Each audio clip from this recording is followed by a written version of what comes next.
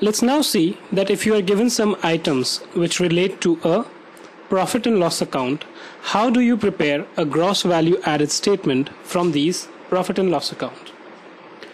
Now, just like I told you, all these items which come into the profit and loss account can broadly be categorized as attributable to 6 categories of people under the gross value added statement.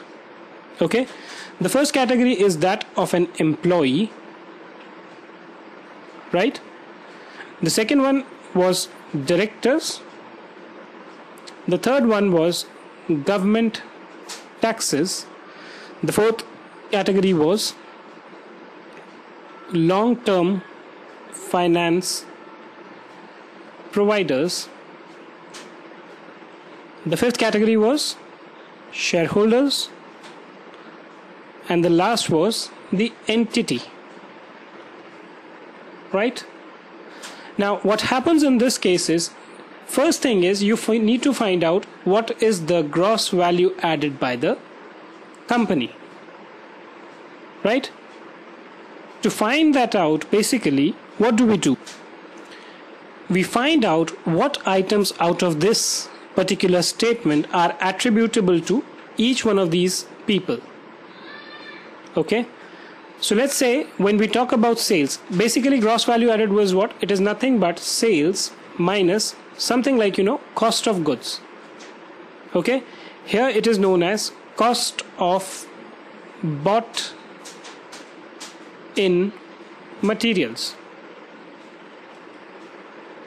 Okay, so we start with sales figure, right,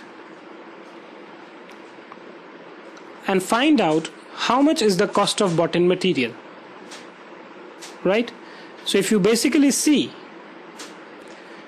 we find out sales, from that we reduce cost of bought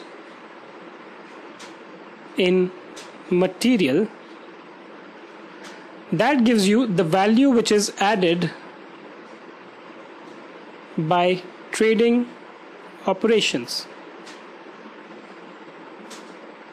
right? So what we are trying to achieve here is, let's say we have other income. Now other income is obviously not an item relating to the trading operations. So whenever we try to add or compute the value of the gross value added statement, we do not consider other income.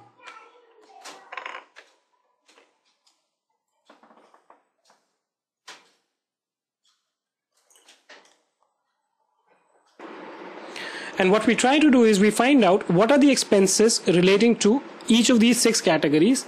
When calculating cost of bought in material, the cost pertaining to these people is not considered, right?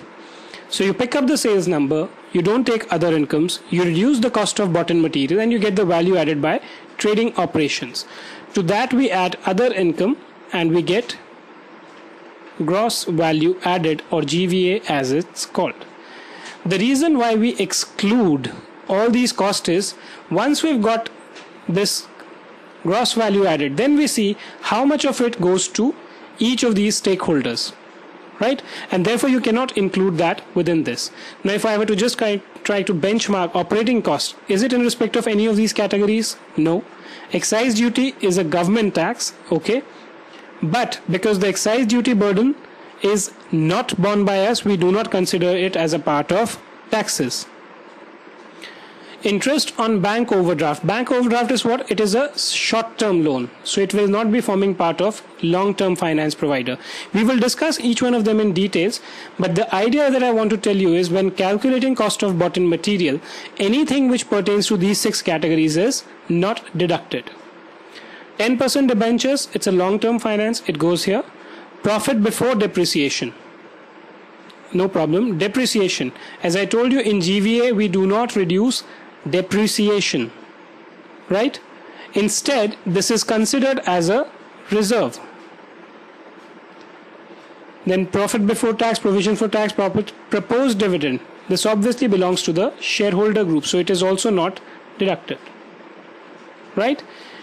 We will understand each of these categories in detail, right?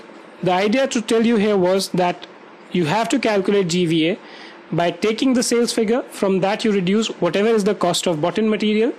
Cost of bought-in material excludes any item belonging to the 6 categories that we discussed. It gives you value added by the trading operations. Add other income to it, you get the GVA.